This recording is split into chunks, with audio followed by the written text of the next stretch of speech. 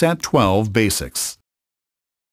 SAT12 is a patented low-temperature carburization process that interstitially case-hardens stainless steel and nickel alloys while avoiding phase transformations, such as carbide formations, during the heat-treating process.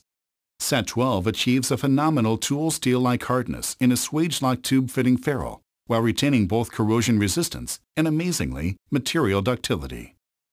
Swagelok is willing to collaborate with customers and educate them on the benefits of the SAT12 process and the increased performance it gives to our tube fitting.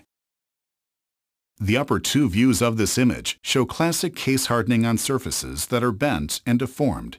The hardened case is brittle and it cracks. Not so with SAT12. In the lower two views, the hardened case only shows slip lines when deformed. The SAT12 case is still all austenite and retains much of its original ductility. SAT12 applies no layer on the top of the surface.